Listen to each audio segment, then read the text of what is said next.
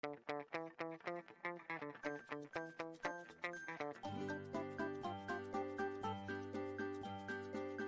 everyone! Welcome back to Nikapedia with Nia and Nika.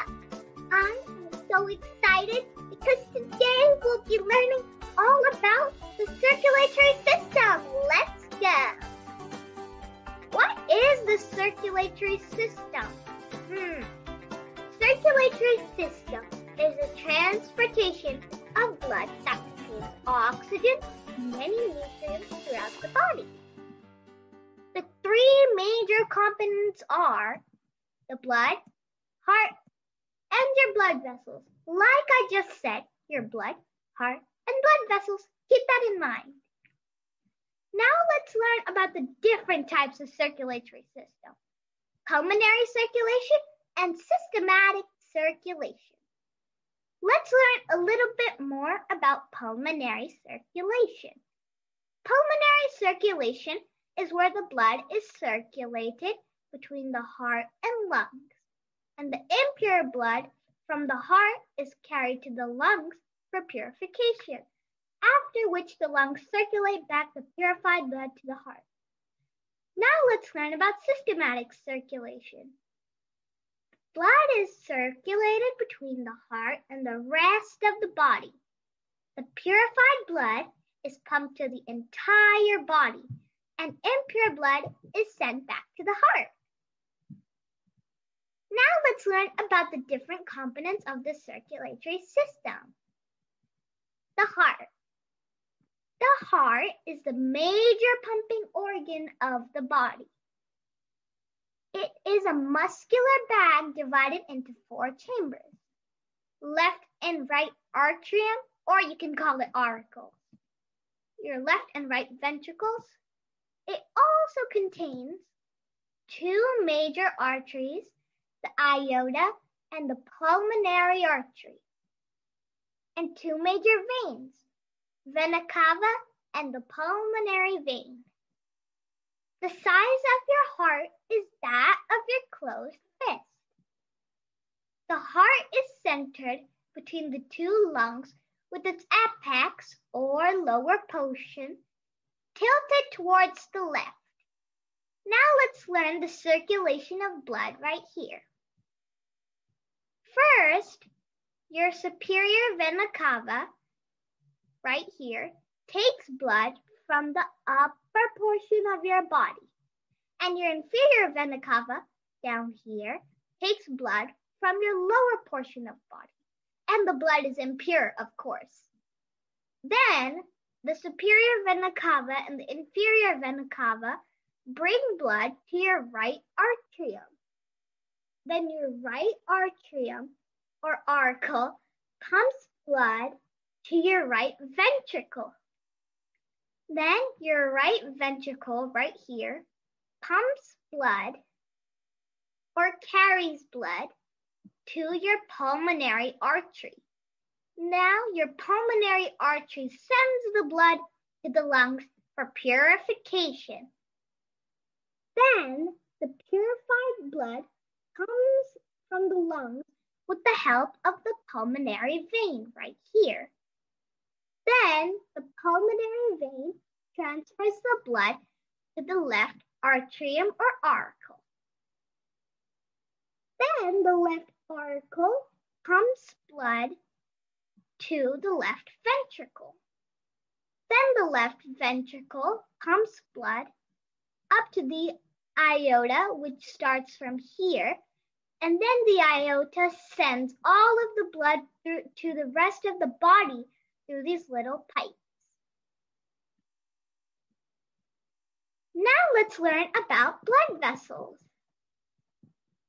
The blood vessels are a tubular network that spread across the body throughout. There are 2 major kinds of blood vessels, arteries and veins. As I said, arteries and veins. The arteries and veins break up into smaller vessels called capillaries. Now let's learn about the differences between veins and arteries. Veins carry blood towards the heart, and arteries carry blood away from the heart. Veins carry impure blood with the exception of the pulmonary vein, and arteries carry pure blood with the exception of the pulmonary artery. Veins have thin walls and a wide lumen. If I go back here, this is veins' short walls and wide lumens. Then, your arteries have thick walls and a narrow lumen. As you can see here, your arteries have really thick walls and a narrow lumen. You can see your veins, which are superficial, and you cannot see your arteries because they're deep-seated. Now let's learn about blood. Blood is a tissue that helps in transporting oxygen, nutrients, enzymes, and other useful substances throughout the body. It helps in collecting waste from different parts of the body. Human blood is red in color due to a pigment known as hemoglobin. Blood has three major components: white blood cells, short for WBCs, red blood cells, short for RBCs, and platelets. The fluid part of blood is known as plasma. Now let's learn about the functions. The red blood cells carry oxygen.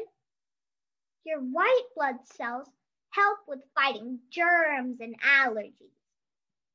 Your platelets help in the formation of blood clots. What is a blood clot? A blood clot is a clump of blood that have changed from a liquid state to a semi-solid state after exposure to air. This prevents us from excessive bleeding. Like if you get a paper cut, you don't keep on bleeding and bleeding and bleeding. That paper cut gets into the semi-solid state, which prevents us from losing a lot of blood. Kahoot time! How well do you know the circulatory system? Hi everyone, I'm back with the Kahoot. Let's start. I'm so excited! 1, go. The question is, to double point, what is the three major components of the circulatory system? Blood, heart, lungs, or blood vessels? Which three are the components of the circulatory system?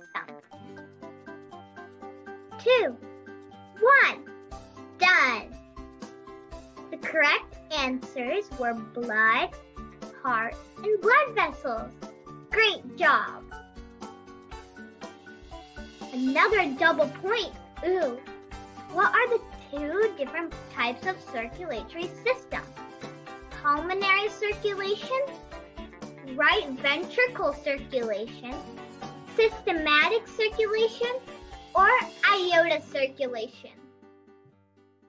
4, 3, 2, 1, done. Let's see. If you said pulmonary circulation and systematic circulation, you are correct. Next question, true or false? The function of the white blood cell is to carry oxygen throughout the body. Is that true or false? The function of the white blood cells is to carry oxygen throughout the body. True or false? 4, 3, 2, 1, done. If you said false, that's correct. Because remember, the blood cells carry the oxygen. The white blood cells help in fighting germs and allergies. Let's go to the next one. I'm so excited. Another double point. The inferior vena cava collects blood from the bottom portion of the body. Is that true or false?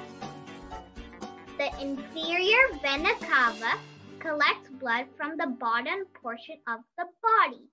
True or false? 4, 3, 2, 1, done.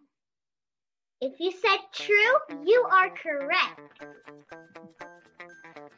It was so cool learning about the circulatory system.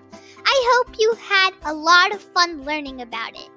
That's all for today. See you next time. Bye.